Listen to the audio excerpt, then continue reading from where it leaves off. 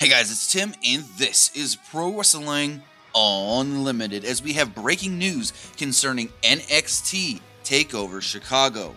Now, if I'm not mistaken, this may be the actual first official match announced for the show outside of the television tapings, so this isn't a spoiler.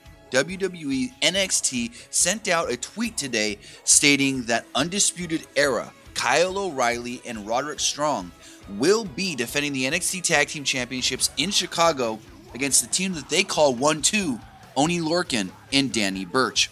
We did expect this match to take place based off of what we did see at the NXT TV tapings. Nothing was announced during the tapings, and they've announced it here on social media, so I think this could be a really good match. I'm glad that Oney Lorcan and Danny Burch are getting pushed as a top tag team in NXT, because these two together are really, really good. Another rumored match we are hearing is a possible non-title match between Pete Dunne and Adam Cole. So if you do hear anything else on NXT TakeOver Chicago taking place the night before Money in the Bank, June 16th, we'll have it for you right here on Pro Wrestling Unlimited. But that's going to do it for this episode. Remember to comment below, like and share this video, like us on Facebook, Instagram, and Twitter, subscribe here on YouTube, and follow PWUnlimited.net for the latest in pro wrestling news.